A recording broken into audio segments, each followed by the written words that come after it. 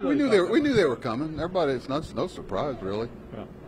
I wish. I'm hoping they do the 3-hitter rule and the extra inning thing too, but we'll see. I'm not sure about the base.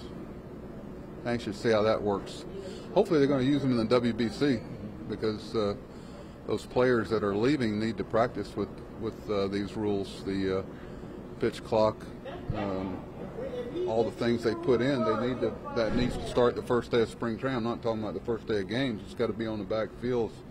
Guys are having a work day. They need to have a pitch clock there. They have to. You have to be ready from day one. You know, the clocks have to be in the same place in spring training that they're going to be in the season. There's a lot of things I'm sure they've thought about for another day. How big of an adjustment do you think it's going to be?